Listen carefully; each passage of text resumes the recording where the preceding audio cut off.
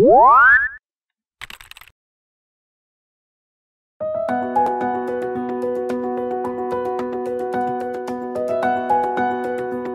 it's Louise from What's On, and we're down at Burj Al Arab, Dubai's super luxurious, iconic hotel, where celebrities like to holiday and they do the occasional match of tennis on the helipad.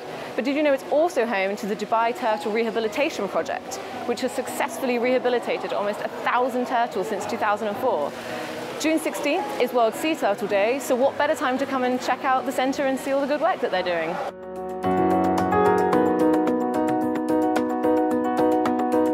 The Dubai Turtle Rehabilitation Project has been running for 10 years now, and this year alone we've had over 300 turtles brought into us. Most of the turtles we receive are yearling small hawksbill turtles. They're critically endangered, and they're coming with lots of ailments, but the majority of them are coming in with incrustation of barnacles.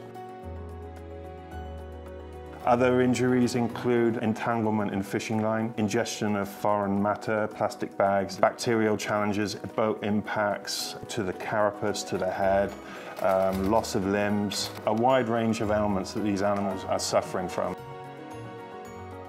Once they come to us, our team of dedicated marine biologists really go to work on them. And once we're satisfied with their progress, we'll then move them from that to one of our large quarantine tanks where we're able to monitor them slightly more closely. And although they'll still get the same level of husbandry care, they're in a slightly larger swimming area where we can just keep an eye on them so that once we're satisfied, they'll then go over to the Madinat Al Nazir.